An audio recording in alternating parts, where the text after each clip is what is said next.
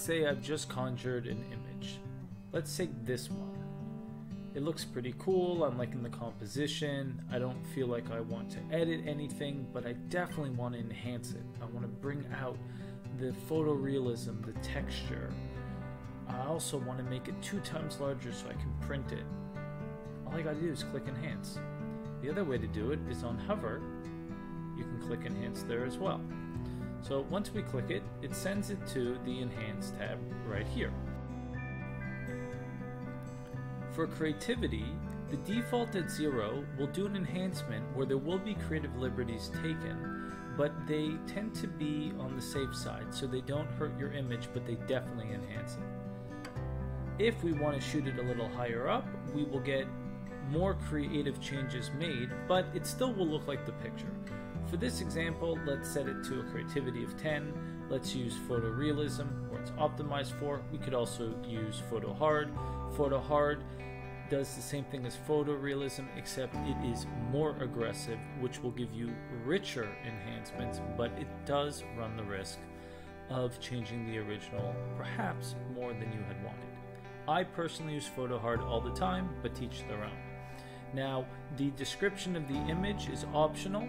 When you send your image inside Arcana to enhance, it will transfer the prompt that was written over here, and it will transfer over the styles that were selected in creating that image. Other than that, we just click Enhance, and let me show you what we get.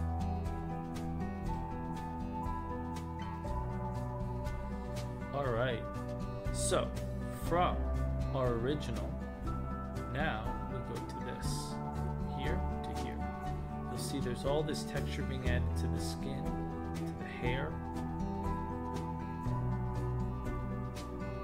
the lips now are textured, there's light in the eyes, everything looks better, and the beauty is it still looks like the original image, but it is now 2 times larger.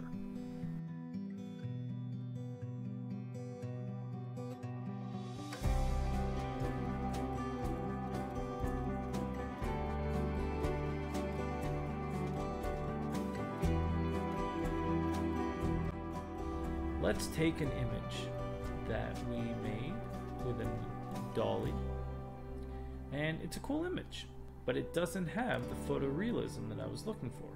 So let's put in the basic ingredients.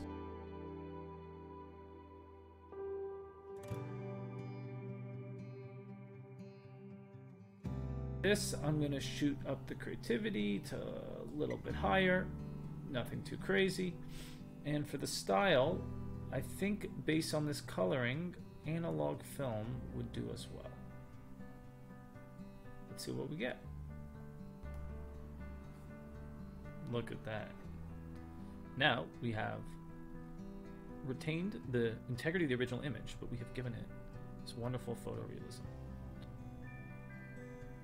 The shirt to the hair. Beautiful texture.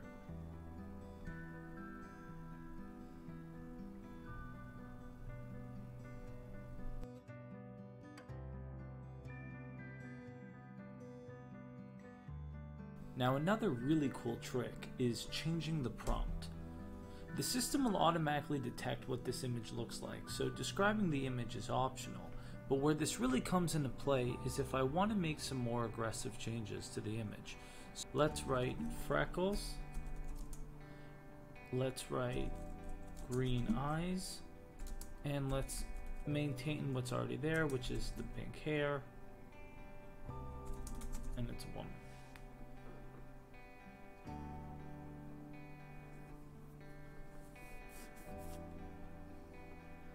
Now, what you can see is from the original image, we've not only 2x'd the size and added beautiful photorealistic details, but we've now given her freckles as well.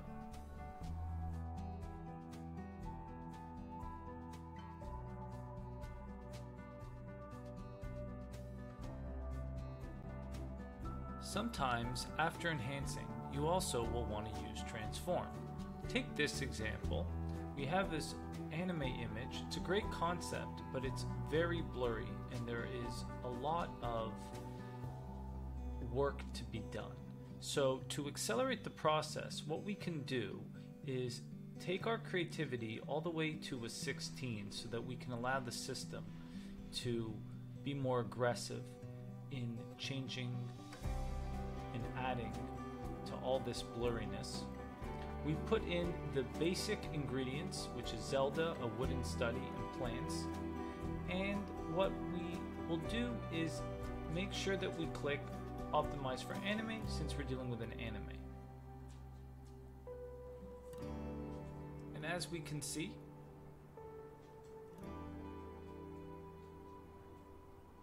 it's a lot better, but the face will not do. So we click on the Send To with the 3 dots, and we send it to Transform. We make sure that we select our anime model because we are dealing with an anime image. We will select the brush. I'm going to make this brush a little smaller. And let's fix Zelda's face here.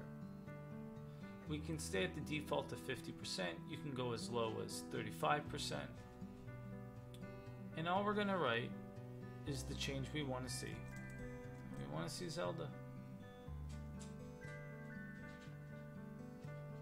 Now when clicking inpaint, the image that was sent over is now quite large because it was enhanced.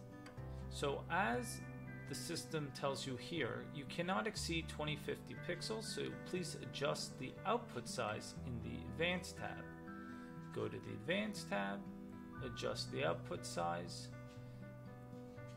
and you can go even higher, but 800 by 800 is more than enough just for a face. And let's fix that face. Let's look at our 4 options.